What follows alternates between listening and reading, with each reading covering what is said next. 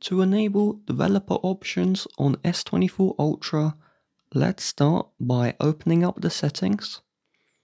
Inside of the settings, I want you to scroll all the way down until you see About Phone.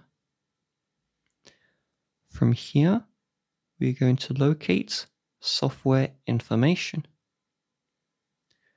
We then are going to locate the build number, and we're going to tap the build number until it asks us to enter in our login. After entering our login, developer mode has been enabled.